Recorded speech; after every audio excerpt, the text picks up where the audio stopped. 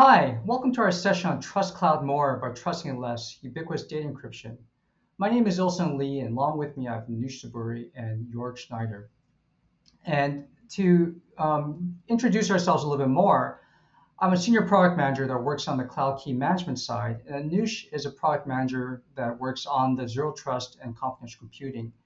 And we're very lucky to have Jörg Schneider, who's a director of cryptography and engineering and solutions for Deutsche Bank. Now, today we'll talk a little bit about the motivation behind this talk, and this is going to touch upon a topic that we call the trust paradox, and then talk a little bit about how it works, and then provide a demo, and then do a call to action after that. So first, let's talk about the motivation. So we've been thinking about this problem for a while, and the problem essentially is, how do I verifiably protect my data from non-authorized access while still being able to store and process it in the cloud? So I'm sure a lot of you have already been thinking about this, where you want to take advantage of the power of the cloud. You want to be able to use it for all the elasticity and the storage and the compute power, but there may be some cases where the trust issue may become a problem where you have to rely upon Google or any other cloud provider to actually secure your data and secure the networks and make sure that there's no unauthorized access. Now, this kind of brings us into the discussion around the trust paradox.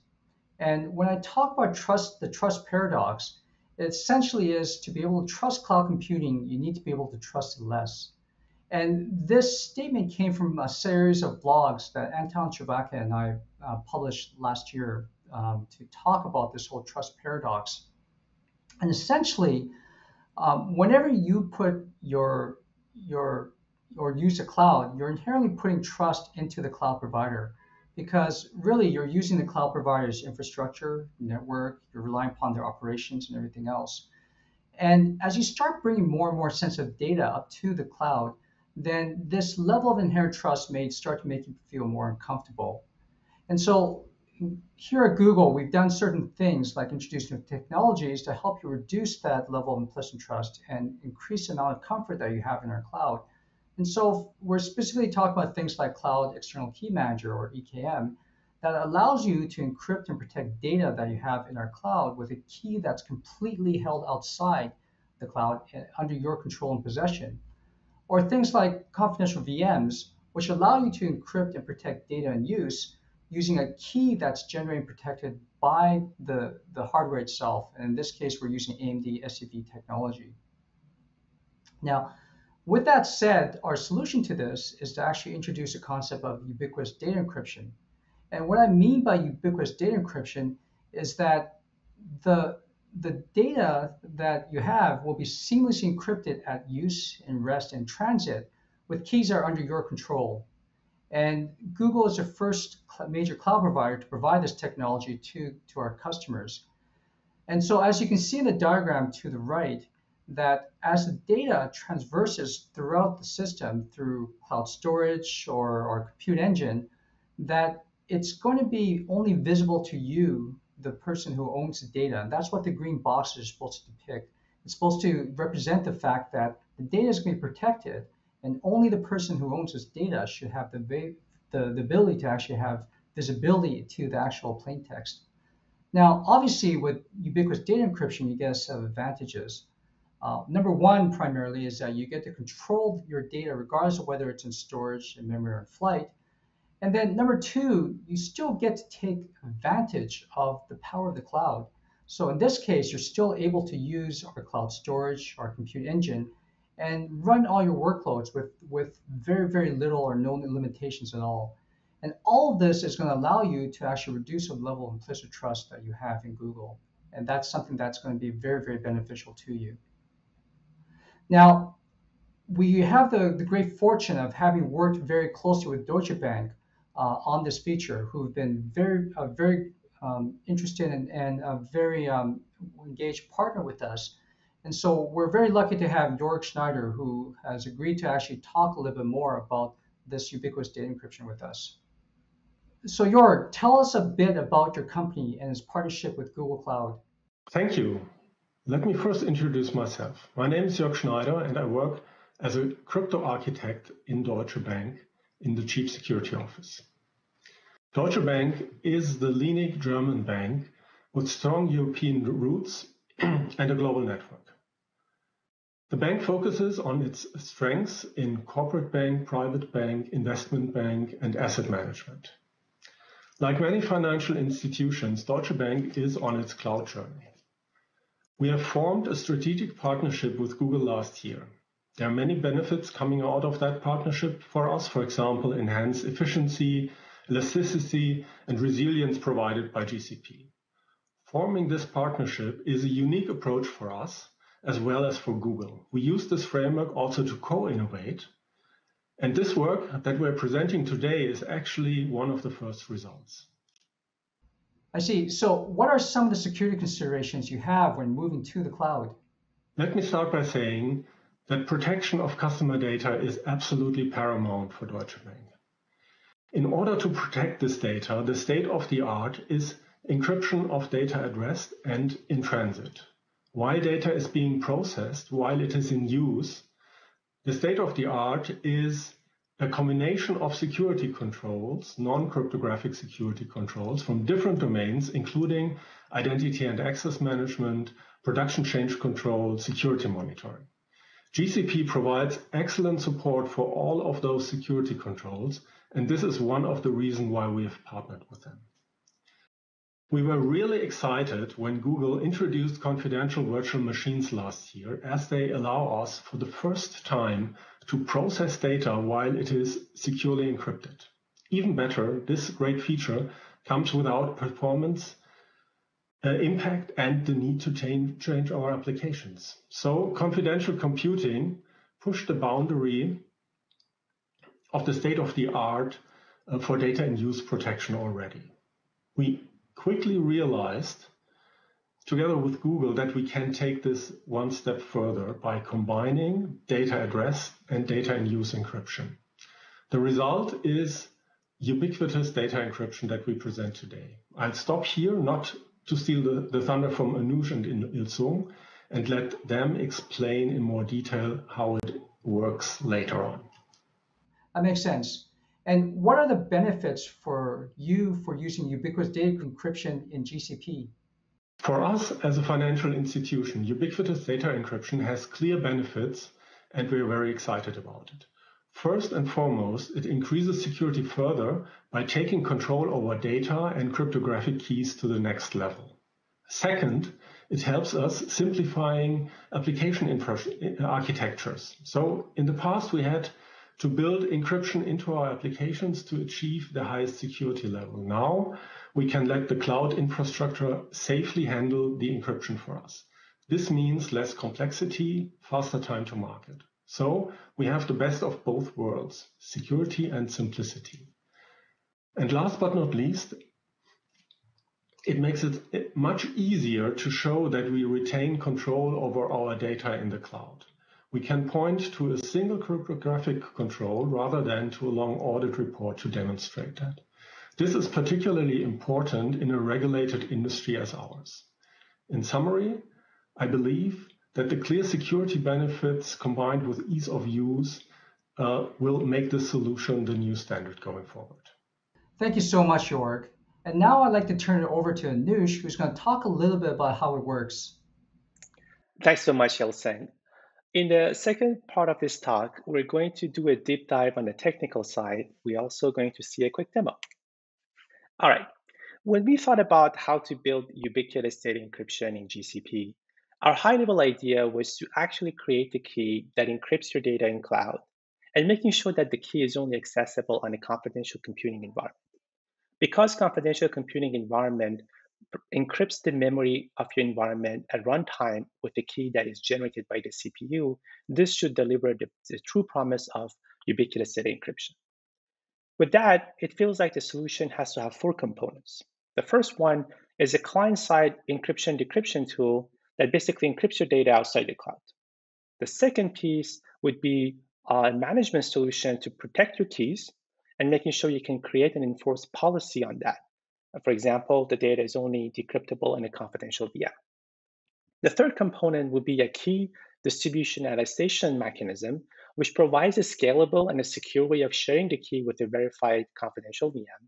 And lastly, you need the tool to perform encryption decryption on the confidential VM site. Now, currently, you have to build all these solutions on your own and manage them on your own with your team.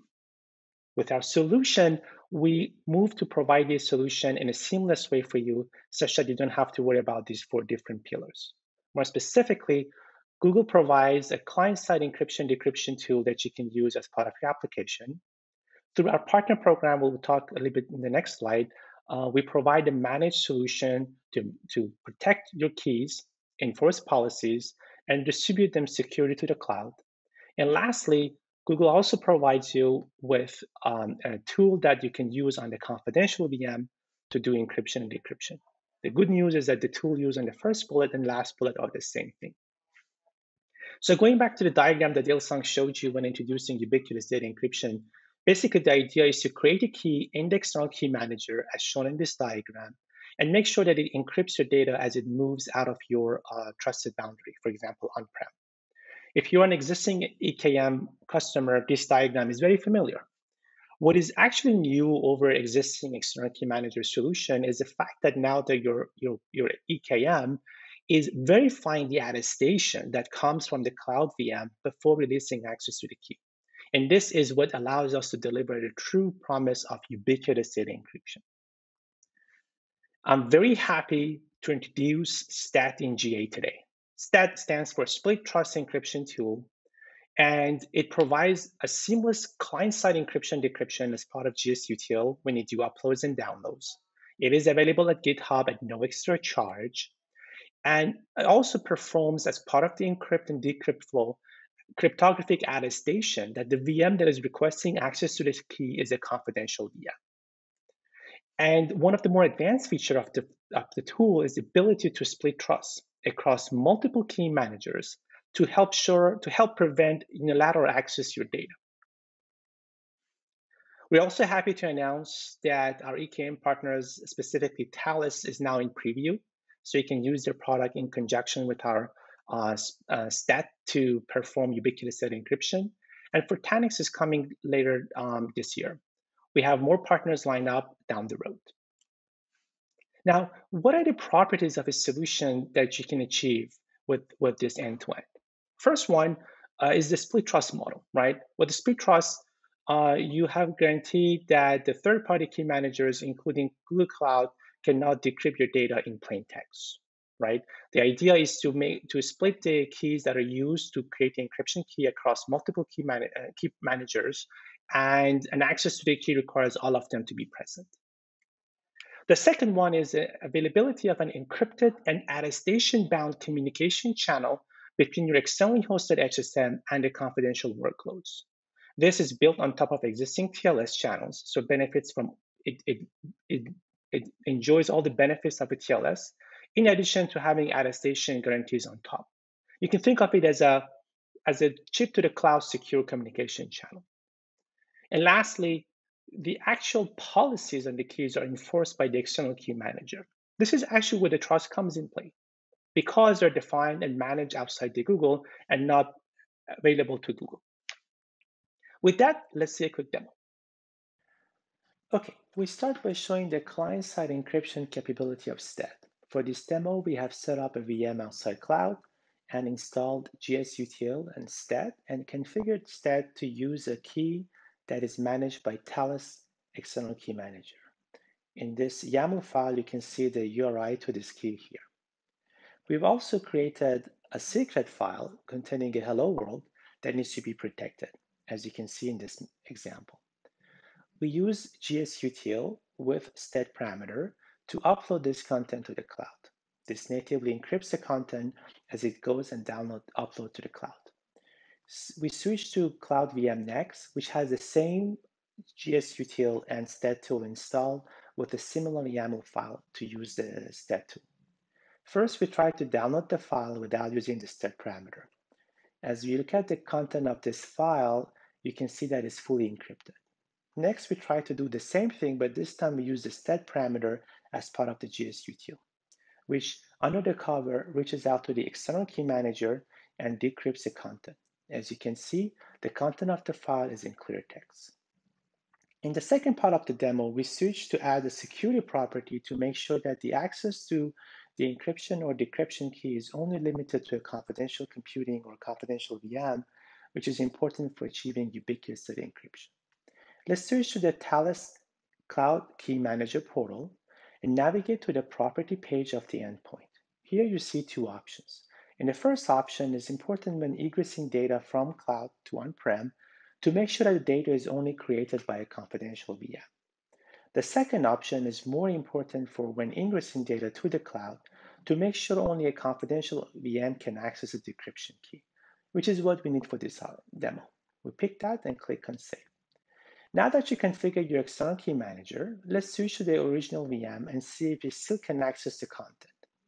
As you can see, the access fails with the error message that actually comes from the Thales external key manager stating that the VM was not able to generate the attestation statement required to access the data. And if we switch to the actual confidential VM and run the same GSUtil with the same stat parameter, you can see that because the VM can generate the attestation, the downloads succeed, and the file is now in clear text. And just like that, you achieve ubiquitous data encryption with a tool that natively and seamlessly integrates with your existing data pipeline flows. Great. Now, to sum it up, with ubiquitous data encryption, you can actually run your application and data computation and GCP and still reduce your implicit trust in Google. And in general, if you have sensitive data that are using GCE VMs for computation, we recommend using ubiquitous data encryption for a better protection. And lastly, we want to tell you that this is something inevitable. More specifically, the way you think about TLS today is in server identity. It is a common thing. It is something that everybody does. But 10 years ago, it was not the case. We predict that the ubiquitous data encryption is going to become the de facto standard for data protection in cloud. So with that, we recommend you start early your journey of moving to ubiquitous data encryption. There are other talks in Cloud Next that you can tune in to learn more about encryption of your data in cloud. And there are two links that are noted here. There's also more documentation that you can read through for better understanding of the product. We appreciate you tuning in and looking forward to hearing from you more.